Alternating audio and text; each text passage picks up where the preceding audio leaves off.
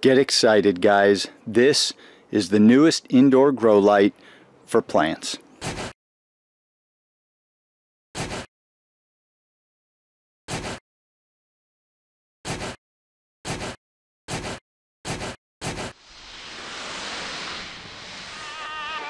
Everything about you.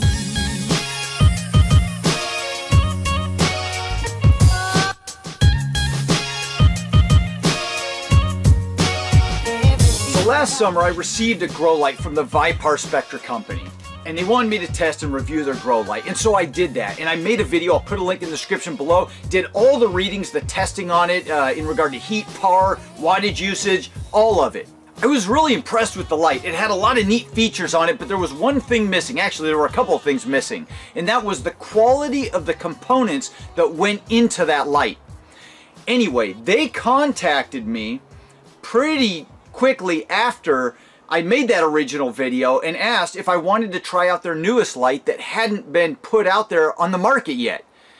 I told them no, and the reason I told them no back in the summer was because I wanted to actually test that light and do some growing with it and make sure it was the kind of light that I would want to use personally before I recommend it to you guys. Well, over the summer I had some vegetable growing projects going on that I didn't tell you guys about, and I was testing that light and it turned out it was absolutely spectacular. The performance was off the charts. So I am more excited than ever. I contacted the company back and said, hey, I really like how this light performed. I would love to show off your newest light. And that's where the ViparSpectra XS Series LED grow light comes into play. You guys want to take a look at it?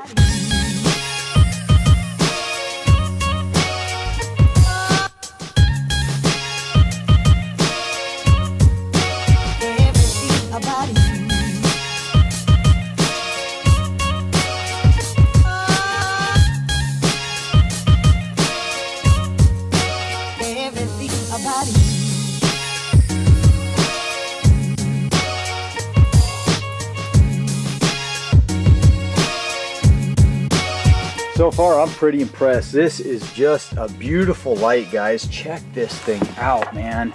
It is just a solid constructed setup.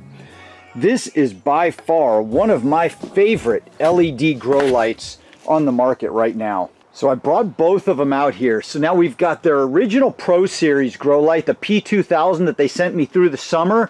And that's the one that I did the testing on the vegetables and just grew outstanding vegetables in that little grow tent.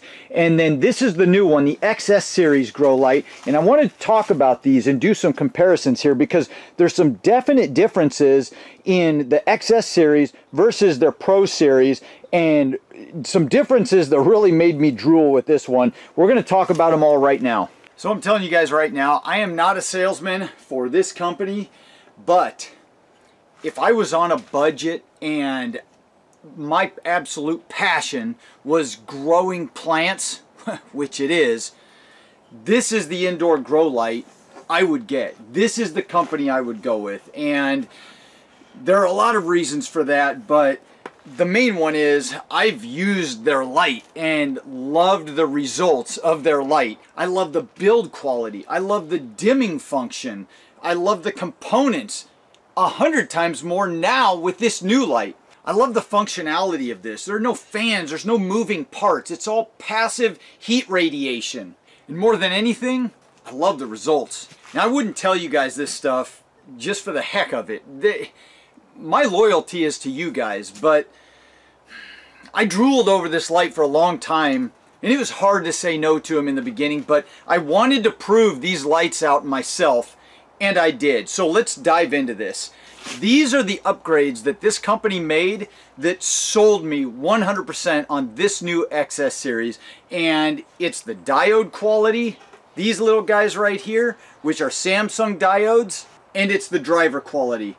The best driver on the market, the Meanwell driver. When they decided to upgrade those two things, I was sold. And the other thing that's different about this light than their Pro Series is it's the HLG Meanwell driver, which is a better driver. It will last longer, and I'm just excited, guys. I can't wait to show this thing off. So there you go, guys. Just a little teaser about this light. Are we going to do anything in this video with it? Nah, not quite yet, because I've got more coming down the pipe for you. More things that I haven't been talking to you about that we are going to dive into in future videos. And in those future videos, it's going to become apparent why I'm even more excited about this light. And one of those reasons is because the last light was 200 watts. This one is 240 watts, and it's going to be in a smaller grow tent. But we'll get to that. So I hope you guys enjoy seeing just a little glimpse of what old Mike Kincaid's up to lately, and I hope you are as excited as I am to move forward, because we're going to be doing some winter growing with this grow light